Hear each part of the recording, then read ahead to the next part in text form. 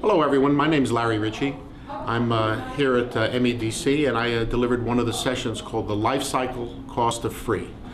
And what I was doing is I was addressing the cost of software, the all-in cost, not just royalty costs, let's say. And what I found, and I can prove authoritatively, is that the lifecycle cost of software is a dime, any way you look at it. Now, there's a lot of skepticism. People don't really believe it's a dime.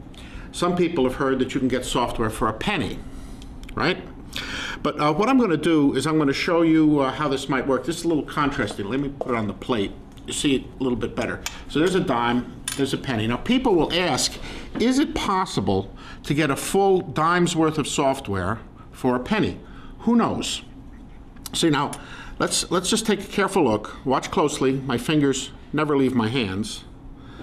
Is a dime's worth of software the same as a penny's worth of software? Let's take a look. Let's take a look. Let's take a look. Not bad, huh? Now, that's an illusion, but let's talk about the reality. When I say software cost is a dime, what I mean is development, introduction, maintenance, and end of life. There's three kinds of regions apart from the development cost of software, and certainly apart from the royalty. So what I talked about, and I hope you'll find it interesting, the presentation could be downloaded, is what are the individual costs you have to develop. That's your time, your tools, and your support structure. What is that going to cost you? You have to introduce the software, which means you need merchantability or fitness for purpose, whatever they call it. Then you're also going to have to use a maintenance program. Now, a lot of software is in operation for years and years, 5, even 10 years.